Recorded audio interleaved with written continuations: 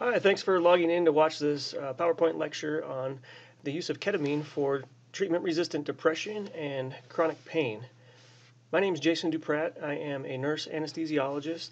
I practice at nurse anesthesia in both the military and also as a civilian. I've been in the Navy Reserves for going on 7 years, and I also am the founder of the Injection and Infusion Clinic of Albuquerque, which is a clinic that specializes in ketamine infusion therapy for depression, PTSD, and chronic pain. I am a ketamine infusion educator. I've actually developed an online platform and have been fortunate enough to be able to help over 50 providers nationwide learn how to start and grow ketamine practices. We also even have a couple of international students that we've taught. We also do an in-clinic training program. So today we're going to learn a little bit about why ketamine is such a great antidepressant. We will take a little dive into ketamine pharmacology, and then we'll take a brief tour on the history of ketamine, and lastly we'll discuss ketamine's use in chronic pain. This is depression. Depression affects men, women, young, and old. Depression affects people of all socioeconomic backgrounds and all ethnicities. When ineffectively treated, depression often leads to drug and alcohol abuse. In the worst of cases, depression can lead to suicide. In fact, over 75% of individuals who commit suicide suffer from depression. It's estimated that over 2,000 people die each day from suicide. Suicide is actually the second leading cause of death for individuals ages 18 to 29. Depression affects over 300 million people worldwide. It is the leading cause of disability. In fact, depression now surpasses HIV/AIDS, malaria, diabetes, and war as the leading cause of disability worldwide. Over 41 million Americans are currently taking an antidepressant. Traditional antidepressants are ineffective in up to 50% of these patients. And when they do actually work, they often take weeks to months to take effect. Most antidepressants are known to have many unpleasant side effects. These include things such as suicidal ideation, depression, insomnia, headaches, dizziness, nausea, and more. When antidepressants don't work, the most common recommended treatment is electroconvulsive therapy, also known as ECT. ECT is a method of passing an electrical current through the brain to cause a seizure. Side effects such as permanent memory loss, dental injury, physical trauma, cardiovascular complications, and skin burns are all possible. So why ketamine for depression? Well, ketamine reverses the loss of neuronal connections and reverses brain atrophy that is often seen in depressed patients. Through these mechanisms, ketamine provides rapid and robust relief of depression symptoms. In the year 2000 at Yale University, the first study was published on the use of ketamine for depression. In this study, the majority of patients had at least a 50% decrease in their symptoms of depression after just a single ketamine infusion. This study showed that the results of a single infusion lasted on average about a week, and we now know that a series of 6 infusions provides antidepressant effects that can last several weeks all the way up to several months in some patients. Since this first study in 2000, dozens of additional studies have been published providing evidence for the safety and efficacy of ketamine infusions. Depression symptoms are often decreased within just hours of a single ketamine infusion in many cases. Ketamine has also been shown to produce a rapid reversal of suicidal ideations. Ketamine is actually now being used in ERs all around the country to treat suicidal emergencies. Ketamine has been so effective that it prompted this statement from the director of the National Institute of Mental Health. Quote, "Recent data suggest that ketamine, given intravenously, may be the most important breakthrough in antidepressant treatment in decades." Dr. Tom Insel, director of the National Institute of Mental Health. The results of ketamine infusions have been so promising that the FDA awarded breakthrough therapy designation for the research and development of a new intranasal ketamine spray. This is actually the first time the special designation has ever been awarded for a mental health medication. Ketamine is presenting itself as a great option for patients suffering from treatment-resistant depression. Here at our clinic, the protocol involves administering a series of 6 infusions over the course of about 2 weeks. Each of these infusions is 40 minutes long, followed by a 30 to 45-minute recovery period. This protocol produces the longest duration of antidepressant effects. On average, we're seeing 4 to 6 weeks, and in some cases, we're seeing up to several months of relief from depression symptoms. After this initial series, patients will return to our clinic on an as-needed basis for just a single maintenance infusion. Ketamine has been shown to be effective in approximately 70 to 80% of patients, and that's in the most difficult to treat cases of treatment-resistant depression. Patients undergoing ketamine infusions may experience things such as floating sensations, some mild dizziness. Some patients have some nausea during the infusions, which is actually easily treated with an IV antiemetic. Pretty frequently we see a mild increase in heart rate or blood pressure during the infusion, usually not more than 10 or 15 points from their baseline. Patients sometimes also describe a heightened sensitivity to bright lights and extraneous loud noises.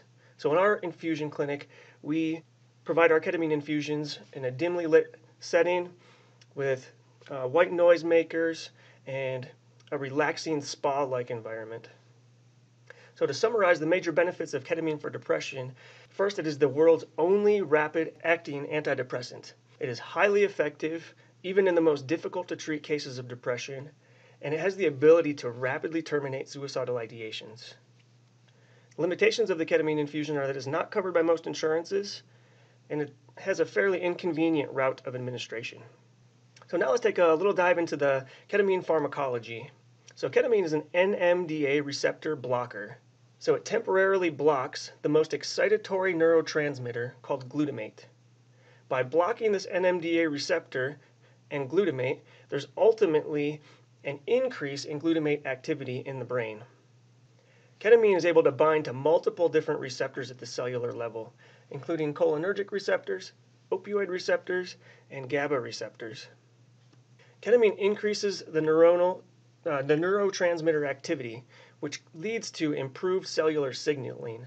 This is the result of an increase in a substance called BDNF. Ketamine also increases generation of synapses, something called synaptogenesis. Reversal of neuronal atrophy is also possible with ketamine.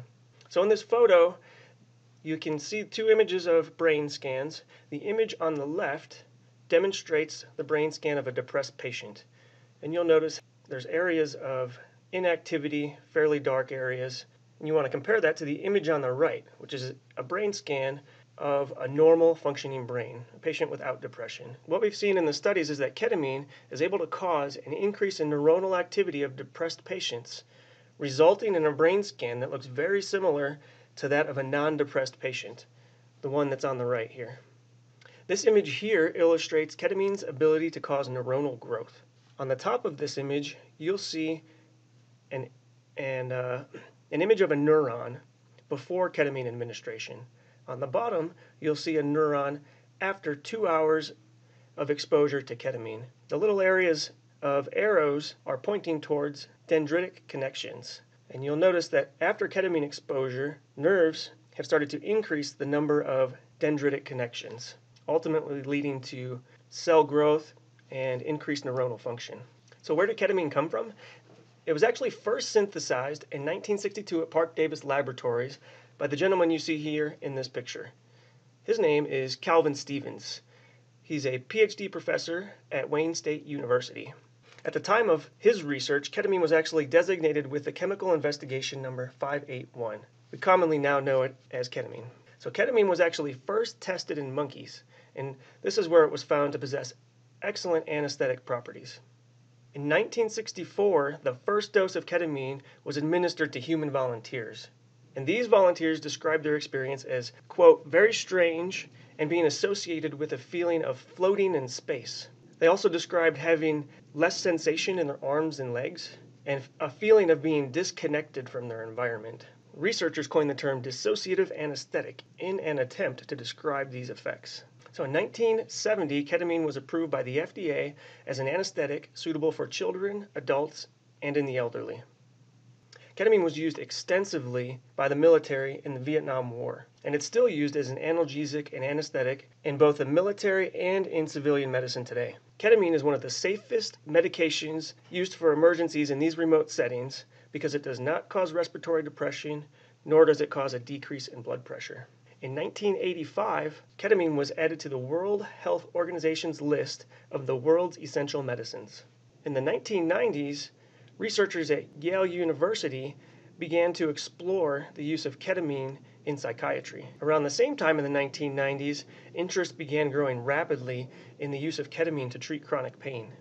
Neurologists were the first specialists to actually use ketamine for the treatment of chronic pain, and they initially used it for the treatment of complex regional pain syndrome. So now let's just talk a little bit about the chronic pain and ketamine's use in that arena. So chronic pain is another worldwide ailment. It costs the U.S. approximately $365 billion a year due to absenteeism, reduced productivity, disability, and its associated healthcare costs. Chronic pain causes physiologic changes at the cellular level. These include oversensitized neurons, a spinal windup, which causes a persistent state of hyperactivity, also sometimes referred to as central sensitization, and chronic pain also causes neuroinflammation. Ketamine works for chronic pain primarily by blocking that NMDA receptor. Ketamine also has mild activity at opioid receptors, specifically the mu and kappa receptors. Ketamine is able to reduce the hyperactivity caused by that spinal windup. Ketamine reduces something called allodynia. An example of allodynia would be something like you would see here in this picture, where somebody's touching the infant's skin, and that light touch can cause some patients suffering from allodynia some excruciating pain. Ketamine also reduces hyperalgesia. Hyperalgesia is the body's increased sensitivity to a stimulus that is normally only mildly painful. Due to this hyperalgesia, that mild stimulus is producing excruciating pain. Ketamine also possesses some anti-inflammatory properties. This is mediated by the release of adenosine in the periphery. So this leads to decreased secretion of inflammatory substances. We also now know that ketamine also possesses some mild local anesthetic properties. Ketamine has been successfully used to treat many types of chronic neuropathic pain, including ischemic limb pain, trigeminal neuralgia, the pain we see after shingles, something called post-herpetic neuralgia, which is actually caused by the varicella-zoster virus. Ketamine also has the ability to reduce phantom limb pain, often seen in amputees. And now several studies demonstrate that it is very effective in treating the pain from fibromyalgia. During a ketamine infusion, patients can expect to have some very potent pain relief. And there's several studies now showing that a series of infusions can produce long-term pain relief, oftentimes several weeks, all the way up to many months in some cases. In order to obtain this longer-term pain relief, research is showing us that we need to administer a series of infusions between 4 and 14 days. Patients undergoing ketamine infusions for chronic pain have the same experiences as they would for depression. So they may get that floaty sensation, some mild nausea, mild increase in blood pressure. The only major difference is that there's increased chance of the patient having increases in vivid imagery. So to summarize, the major benefits of ketamine for pain include the ability to reduce opioid intake, ketamine's ability to produce long-term pain reduction, and it's also its ability to be used in a variety of painful conditions. The limiting factors of ketamine for pain are the same as that you see for depression, so that it's not covered by most insurances, and the route of administration is somewhat inconvenient for most patients. So we're happy to answer any questions you may have. You can log on to our website at www.infusionclinicabq.com. There you can read the frequently asked questions section, and you can also self-schedule a free consultation. We're also happy to talk to you over the phone. You can call us anytime. Our phone number is 1-800-679-4951.